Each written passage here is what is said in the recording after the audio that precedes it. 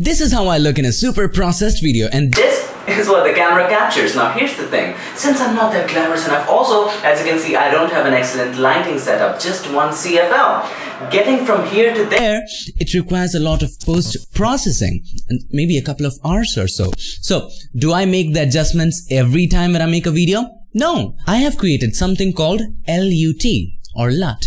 Now all I have to do every time I make a video, I just have to add that LUT to that video and that's it. It applies all the adjustments that I need, all the curves and levels and everything, every adjustment that you do, everything is saved in a LUT. In this video, we're going to be talking about how to create a LUT for videos in Photoshop featuring Premiere Girl. So first I will explain how do you create a LUT, and then Premiere Girl will show you how to apply those LUTs in Premiere Pro. First off, what is a LUT? Stands for Lookup Table, and guys, to be really simplistic, LUT is like an Instagram filter, and that's it. However, in this case, you can create your own LUT for your kind of videos. Without going back to maths and numbers, which is really pathetic, here is the formula that you need to remember. R equals S plus L, where S is the source, the original image or the video that you're working on. Okay, LUTs also work on images, remember that. R is the result, whereas L is the LUT. Now, once you add source and the LUT, you get the result. So therefore, we can say that a LUT is nothing but a pixel modifier. You can think of LUT as guys who say, make the darks a little more bluer, make the highlights more brighter, make the brighter areas a little bit yellowish. You get the idea, right? So, without any further ado, let's get started.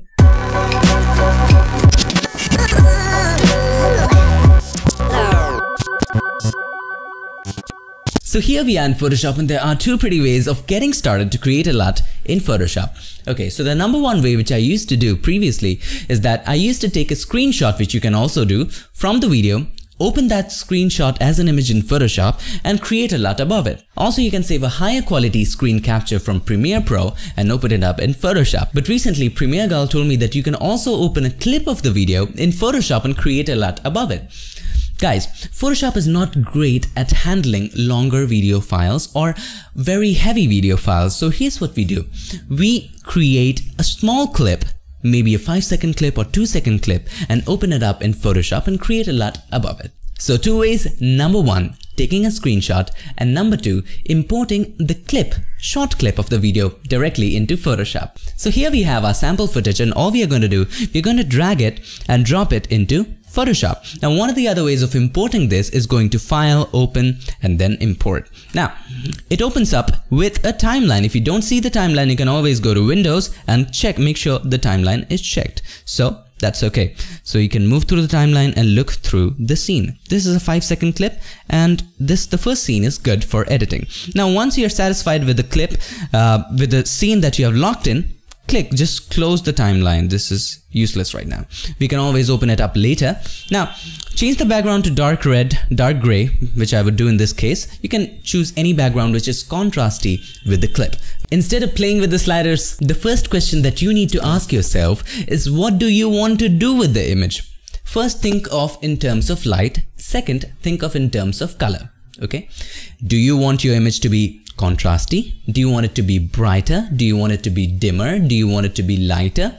What do you want in terms of light? Then think in terms of color. This is a little bluish.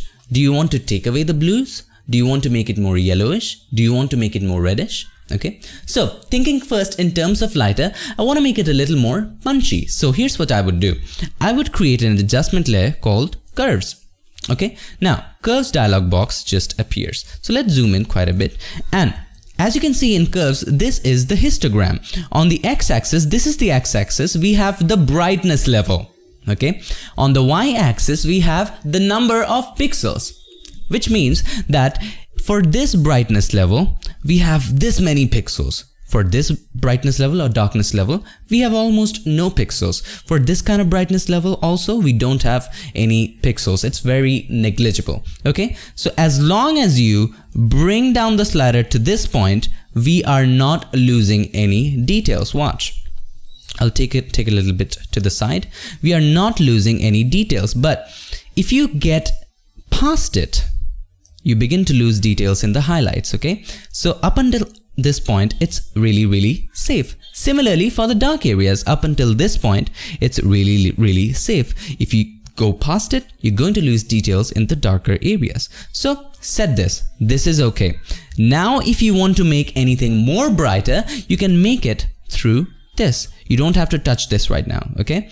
Now, we are not losing details anymore, okay? We will only lose details if we touch the roof, okay? That's pretty good. We want to make it a little brighter. So let's make it, let's take it to the side. Let's make it a little brighter. There you go. It's great. Let's make the dark a little more darker. That's okay.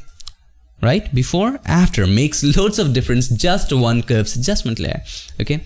Now let's talk about colors. We want to take away the blues from this. So add another curves adjustment layer. Okay. Don't do it in the same curves adjustment layer. It can mess up. Okay. Add another curves adjustment layer. Here's why. I'm going to explain it to you. Suppose you were working with the blues and you are decreasing the blues here, but you want to increase the blues in the shadows. So you went ahead and tried increasing it. But here's what will happen. This will also get affected. So you don't want that to happen. So it's better to create it into a separate layer.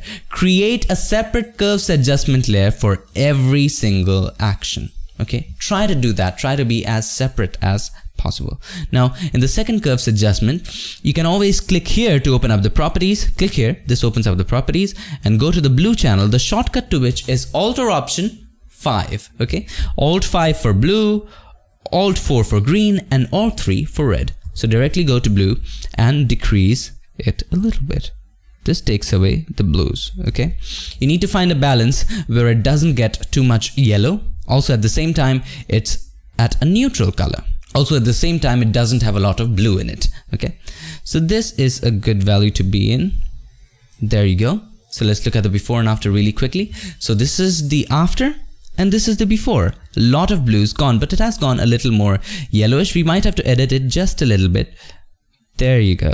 It's great. Now, how about adding red to the shadows? Create another curves adjustment layer. You could have done this in this one also, but also one of the other reasons of creating a number of adjustment layer is that you can name it. This is for the red shadows, this is for the highlights, and this is for that. So you can turn off and on each curves adjustment layer and see how it looks without particular singular elements. Okay, so let's open up the properties and open up the reds channel, and let's increase the shadows from here. Okay, and let's make it a little more hue. There you go. It looks nice. Before, after. You can also add a little more bluish to the shadows. Okay, and that will give it a little Instagram effect. Now this looks pretty awesome. Now, how about adding a highlight on the water? Won't it look nice? Yes, it will. So create another curves adjustment layer, and we are going back to light again. We can always go back and come back. You get the idea, right? So let's increase the highlights. Now this increases the highlights all over the image. Now we don't want that. We just want highlights at certain parts of the image. Now here's where Blend If comes to rescue. You can always go ahead, right click on it and go to blending options and take the slider of the underlying layer from the left to the right. Now this is quite harsh. Press and hold Alt or Option and click on it to make the transition a little more smoother. There you go. Now we are getting this on the water. Now this is looking pretty awesome. Okay, so once you're satisfied, you can always click OK. Now it's too much. We might want to decrease the opacity. There you go.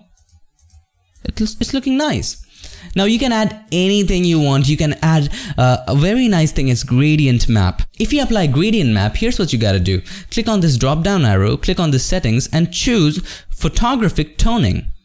Okay, and there are a lot of presets here to apply. Okay, so suppose you like, say, this one, and you don't have to apply it in complete 100% opacity. You can always decrease the opacity to your liking. Now above it, you can add one more curves adjustment layer and add a little bit of more blue to the shadows. There you go. Now that's kind of an Instagram effect, right? So you can turn off the red and let's see how it looks without the red. So it looks without the red this way. So we can dial in the opacity down. So let's look at the before and after. Let's make a group of all of these curves adjustment layer. So select the first one, press and hold shift and select the last one, Control G. This makes a group before, after. makes loads of difference. At this point, you might want to zoom in and check how the image looks. So let's zoom in, and it looks pretty good. Now, I think there should be a little more brightness. You can add a brightness or even an exposure. Okay, so let's increase the exposure and let's see how it looks with the exposure just a little increased. Now, it just goes off. The brighter areas, the highlights just goes off. So exposure is good. Okay, offset. It just fades up things. Okay, now it's good. We don't need to apply exposure. Let's try applying curves adjustment layer. So let's try applying curves. And let's try increasing the brightness, not the highlights, just turn down the highlights. So here we have the highlights. As I said, this is the brightness level. So we want to turn down the highlights. There you go. And increase the brightness a little bit in the shadows. There you go. But not too much. Maybe something like this. Okay. Looking pretty good. Let's look at the before and after. Before, after.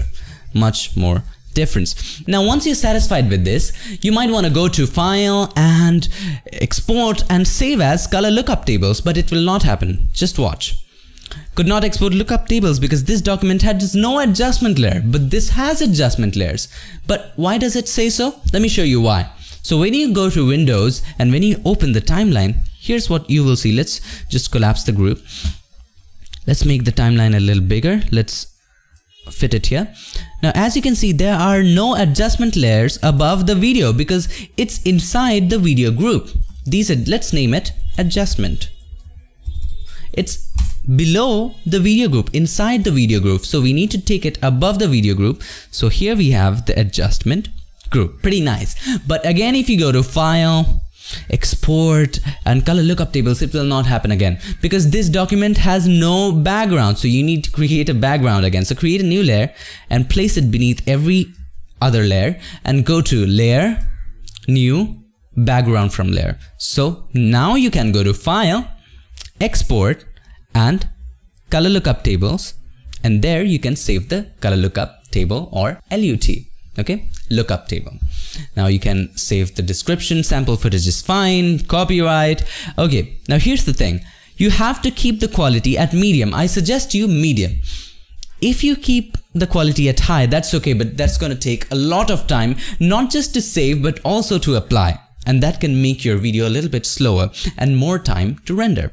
Don't ever try to go all the way up to 256 unless you have a supercomputer. It will take ages to process. All right, so keep it at medium and make sure you have checked all the formats. Now, Premiere I think supports Cube and some other formats, but here's the thing, it's always safe to save in all formats of LUT so that no matter which software you use, you always have a format for that.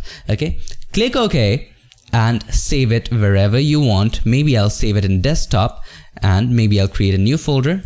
1, 2, 3, anything, it doesn't really matter. Sample footage.lut, all files, and you have to click save, and there you go.